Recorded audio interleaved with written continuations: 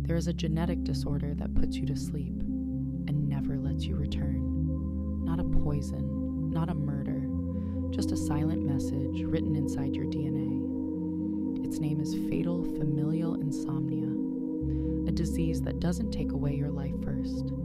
It takes away your ability to rest. Imagine a body that begs for sleep, while a brain slowly forgets what sleep is. The cause is a mutation in a prion protein. No bacteria to kill, no virus to fear, just a protein that decides to fold the wrong way, and when it does, it convinces your neurons to do the same. One wrong shape, and the mind begins to devour itself. People try sleeping pills. They don't save you. They make you sleep faster, but only in the way a dying fire burns brighter right before it dies. Your brain collapses faster, not because you are weak, but because it thinks it must burn the last of its energy to survive.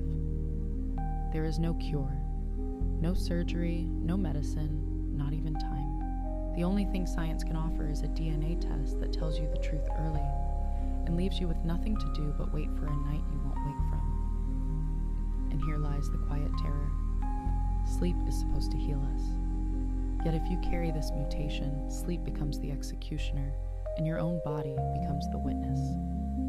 Some say knowledge is power, but in this case, knowledge is a countdown, a reminder that even rest, the safest place for a human being, can turn against us.